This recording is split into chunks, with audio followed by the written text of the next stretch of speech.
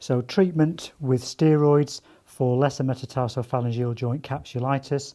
In this instance, the third metatarsophalangeal joint I've marked in some anatomy, which is very useful to do the first few times you do this injection.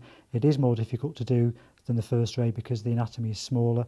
So I've marked in the third metatarsal, the base of the proximal phalanx.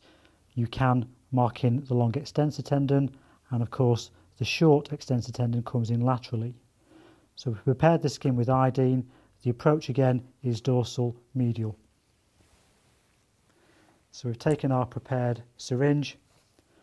We will distract the skin and just plantarflex, and just to visualise where the joint line moves to see if we can see any puckering of the skin.